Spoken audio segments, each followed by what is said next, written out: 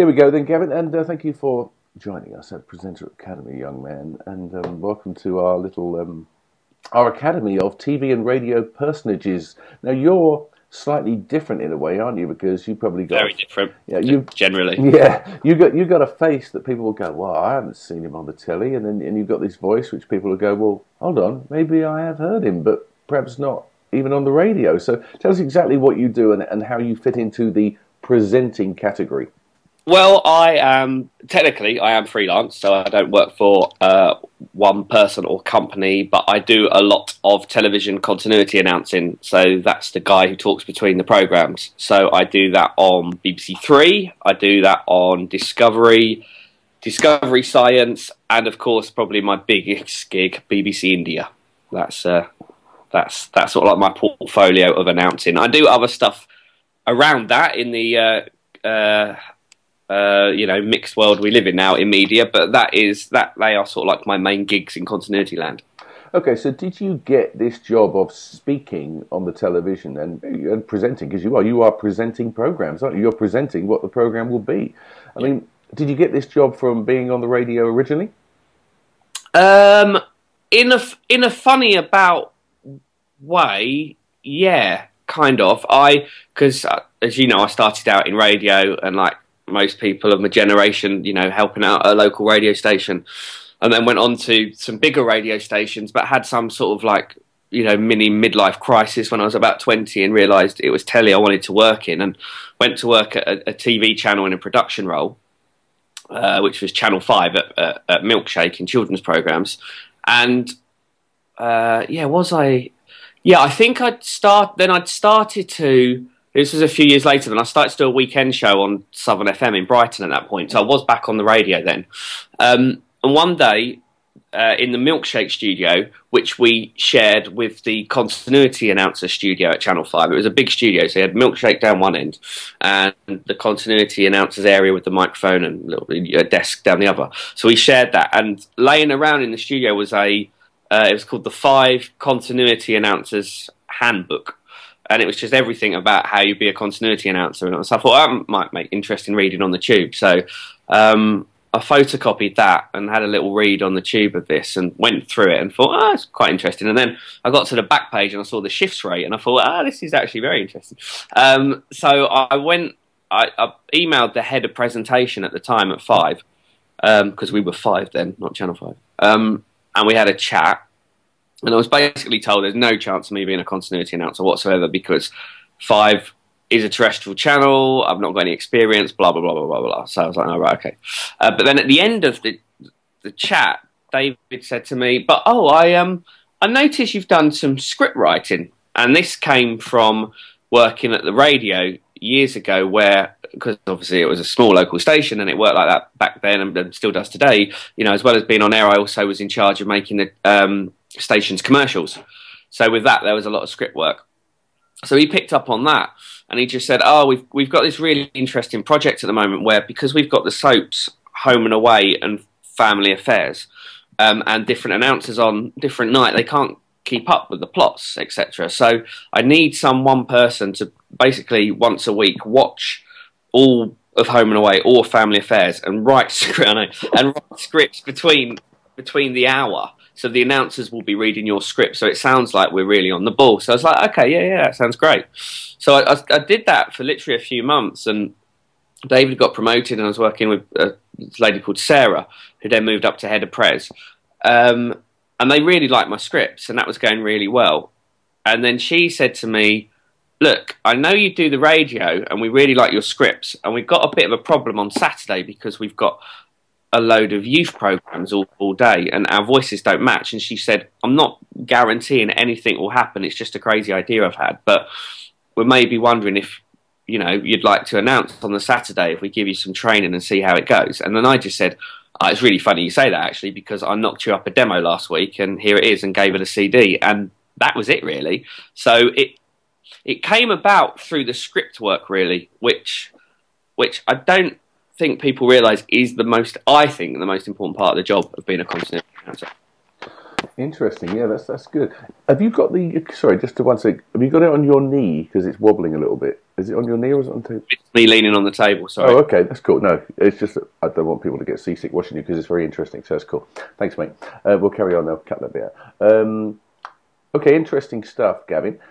So, will you, for your job, perhaps be on the train and be writing a script and getting ready for something that you're going to announce on the telly? Yeah, I can. But yeah, I write my scripts on the train. If I'm on because BBC Three is a mixture of live and pre-recorded shifts. So if I'm pre-recording, yeah, I could do, or at home. Like for instance, I'm on tonight, and we get in at 4. Our shift starts on air at 7. So it's easy to self-contain everything within that. But if I've got a bit of downtime this morning, I might watch the new programs and maybe do a bit of writing at home. So it's quite flexible like that. Isn't this a dream job for somebody watching this? They get paid to watch a bit of telly and then write something funny about the show they've seen and then speak about it between the programs. I mean, this is a doddle, isn't it?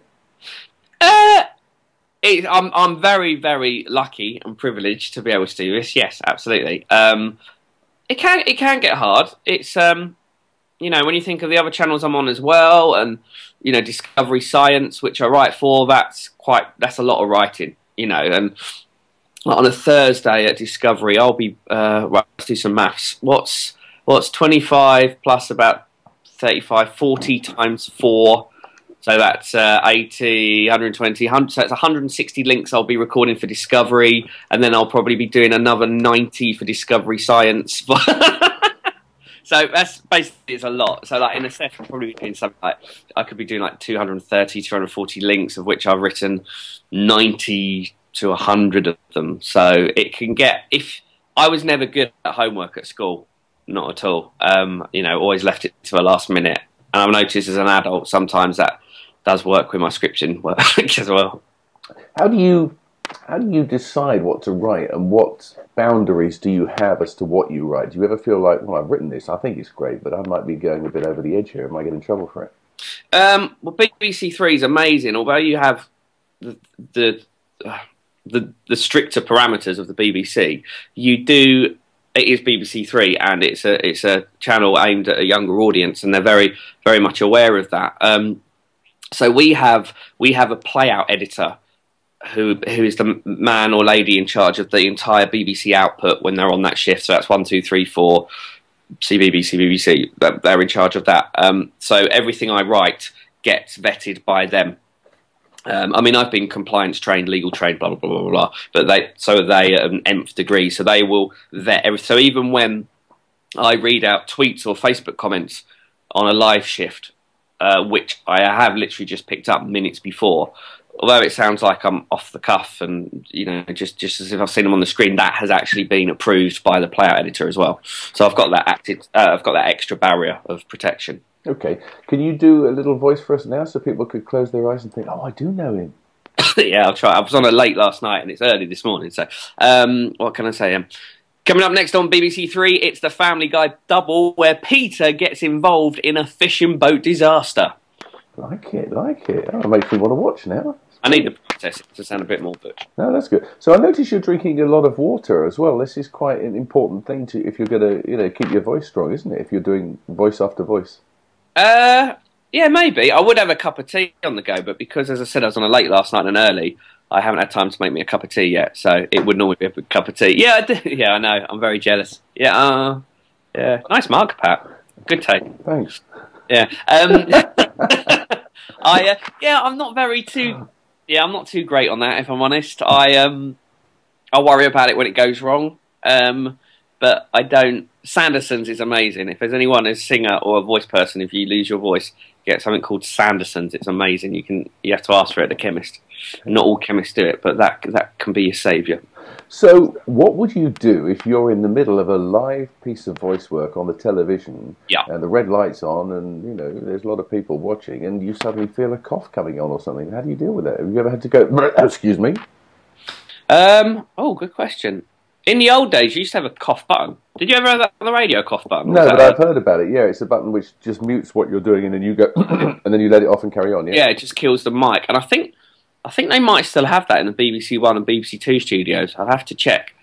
The great thing with a channel like 3, and I'm trying to think of some other like if that was ITV2 or E4 or something, you could just get away with it. Do you know what I mean? And just roll with it, and make a thing of it and put funny on air. So that's the good thing about channels like that, because they're a little bit different than saying next on BBC Two, which is more sort of straight laced, isn't it? Yeah, I just think it's more real and more conversational without, and hopefully I don't sound like I'm putting on a fake conversation, if that makes sense. I do view BBC Three, actually, and I've said this to my bosses, as a radio show in some respects.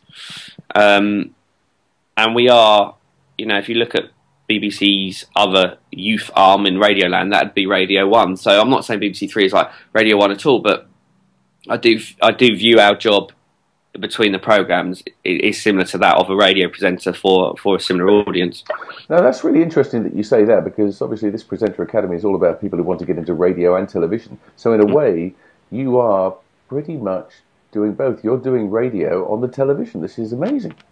Yeah, I do view it as that. It's really strange, because there's all different ways you can look at continuity, and it depends what ways you do it. So, for instance, my BBC India gig is basically just sitting in a studio once a month with a shed load of scripts and just reading them out. So that could be done just by a VO artist. And to be honest, the days of just being a VO, I believe, are on their way out, because you see the people doing voiceovers now, and it'll be from anyone from actors to celebrities to radio broadcasters. So that's that bit of it. Whereas if you are writing your own scripts, and even more involved if you're sitting on a shift doing it live, where it's more about not just what you're saying, but being in an operational environment and be able to read a schedule and understand what's going on, and maybe having a bit more technical and transmission-based knowledge, then it becomes a whole different job. So if you take my BBC India gig, which is from just sitting in the studio reading some scripts that someone else has written, to my live stuff I do on BBC Three, they're actually worlds apart, although technically they are the same job. Have you ever been recognised from your voice, where someone said, "Oh, don't I know your voice?" when you've been buying like cream buns in Greggs or something? Because I do that every day, Pat. I go down to my local bakers and buy cream buns. Yeah, I have actually. I think I have on Three, or if you're at a work meeting, or someone goes, "Oh, this is Gavin. He's the announcer." Like, "Oh yeah, I get that now. So that's a more realistic outcome you get. Is that an odd feeling, or how do you deal with that? Get used to it after a while, but it is a bit strange, yeah. But it's quite normal now.